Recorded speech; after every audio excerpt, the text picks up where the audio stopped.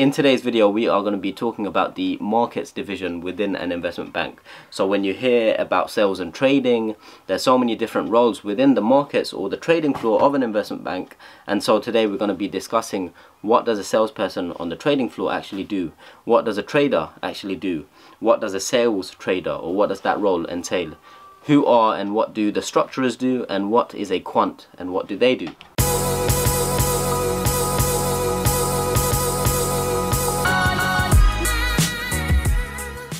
What is going on YouTube? Welcome back to the channel. For those of you that are new here, my name is Afzal Hussain, and you can find out a bit more about me through the social media links below, or you can check out my website, which is www.afzalhussain.com. If you're not already, make sure you're following me on Instagram and LinkedIn for more frequent and daily posts. In today's video, we are going to be talking about the markets division within an investment bank. So when you hear about sales and trading, there's so many different roles within the markets or the trading floor of an investment bank. And so today we're going to be discussing, what does a salesperson on the trading floor actually do? What does a trader actually do? What does a sales trader, or what does that role entail? Who are and what do the structurers do, and what is a quant and what do they do? So if you've got an internship in the markets division in summer 2019, you will hopefully have a better idea of, what the different roles and individuals do across the trading floor. If you're a pre-university student or a uni student or even a graduate, hopefully this high-level overview of these roles will be useful for you. Okay, if you're a salesperson, your primary role is going to be being on the phone to clients. Now, the main reason for doing that is trying to build relationships with these clients and trying to get those clients to place trades with your organization or your bank.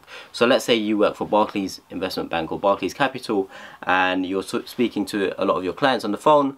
Your job as a salesperson is to try and get them, convince them or persuade them to place the trades that they're interested in with your organization. So through one of your trading friends on your trading floor at Barclays. Salespeople are usually split or divided among different client groups or regions or by products. So when we say different client groups, it could be institutional investors, so really large organizations in the asset management space, for example. So you've got sovereign wealth funds, governments, you've got pension schemes, insurance companies. So these are all institutional clients. Then you've got large companies, so corporates, and then you've got retail investors, and you've got high net worth individuals, so wealthy individuals, private banking. Then we've got regions, so you might be a salesperson for the Benelux region. You might be a salesperson for the Middle East and North Africa or MENA region. You might be a salesperson specifically focused on African clients, or you might be focused on UK or Europe. So salespeople can be split across regions, across client types, and then also you will be split across products. So you might be a salesperson focusing on a specific asset class, equities, but if we dig deeper, you might be focused on growth equities, or you might be focused on equities in a specific region. Alternatively, you might be a fixed income salesperson, specifically on bonds that are in emerging markets. You might be a salesperson working in the foreign exchange team or the currencies team, or on a specific interest rate desk. You can't be a salesperson for all products. Within the markets division, within investment banks, there are so many different asset classes, and when you dig deeper into those, there are so many subsectors within these asset classes. Now, you're going to be a salesperson for one of those subsectors or an asset class, selling a specific product to clients. So when a client calls you and says they're interested in emerging market equities, they want to speak to the right salesperson in the emerging market equities desk, who will hopefully convince them to place their trades with the emerging market equity traders. It's important to note that as a salesperson, you're going to be on the phone a lot, you're building a lot of client relationships, you need to know what's going on in the markets, you need to be kept up to date with relevant news. But depending on your product that you're focused on, your work or your conversations with the clients will differ. As a salesperson, it's important for you to build a relationship with the client. Now, that relationship starts off maybe on the phone, but you want to make it stronger, and so you're expected to go out and wine and dine or spend some quality time with your clients.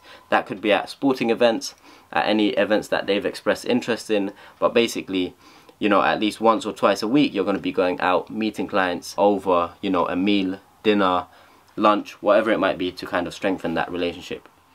Okay, if you're a trader, you're primarily known for market making. Now, some of you might be wondering, what is market making?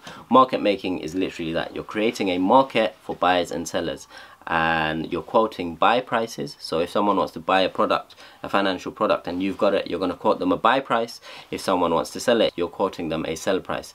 Now there's going to be a difference between the buy price and the sell price, and we call that difference the spread. Usually market makers, or if you're on a trading floor at an investment bank, you're creating a market and you're making a profit from the spread between the buy price and the sell price. On the flip side, there is proprietary trading. Now this is more of the case at hedge funds and smaller investment banks, not necessarily the big investment banks. Proprietary trading is basically taking the firm's money, not making markets, but trading, buying and selling financial securities in order to make a profit. So you do your research, you do your fundamental analysis, which is looking at companies, balance sheets and all of that. You do your technical analysis, which is looking at graphs and charts, and you come out with a conclusion and you decide whether to invest in a interest rate or a stock of a company or a currency or various other financial instruments. And you do that because you have a view on this financial product. You think it's going to increase in value, and so you buy low, sell high, or you think it's going to decrease in value, and so you do this thing called shorting, which we can do a whole separate video on. Leave a comment if you'd like that video, and we'll talk about that later. So there's proprietary trading, which is less common at the big bulge bracket investment banks, and then you've got market making, where you're making a profit or you're making a commission from the spread of the bid and offer, or the buy and sell prices quoted as a market maker. If any of that is unclear, simple Google search Investopedia will explain it better than I have in this video. So as a trader, you're getting in very early. In London, for example, London is very good because it's kind of like at the perfect point in the world from a time perspective. The time zone we're in, it just works perfectly for the US markets, for the Asian markets, and so we're kind of like bang in the middle. The markets here open at 8 AM and they close at 4:30 PM. So traders make sure they get in before, an hour or two before the markets open, in order to do their research, to make sure they are up to date with all the news that's happened overnight, all the news that's happened in the US markets, Asia markets, all over the world. They catch up with their colleagues over coffee, breakfast, whatever it is, and they prepare for the market open at 8 AM in London.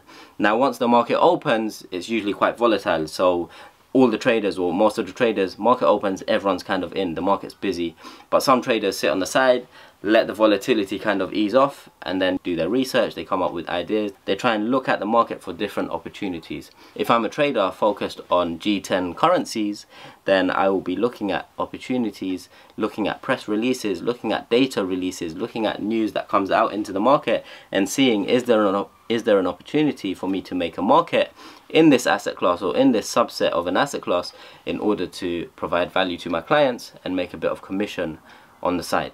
Now one thing to note is, similar to salespeople, depending on the product that you're working in or the asset class that you focus on, your role can differ quite a bit. So if you're a trader focused on fixed income securities, then company related news or company earnings won't have as much of a impact on your role unless you're a credit trader, because credit relays back to corporations and companies. How strong are companies performing and how strong are their credit positions?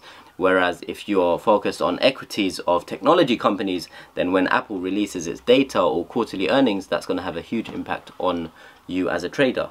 On the flip side, because you're a fixed income derivatives trader, you're going to be more focused on macroeconomic news. So where interest rates are going, where, if there's any recent news from the Bank of England or the central banks on interest rates, as opposed to company earnings, who an equity trader focused on tech companies might be more conscious of. Thank you for your time. If you haven't already, do consider subscribing. Make sure you turn on the bell so you get notified when I release a new video. And I will see you next time. Peace!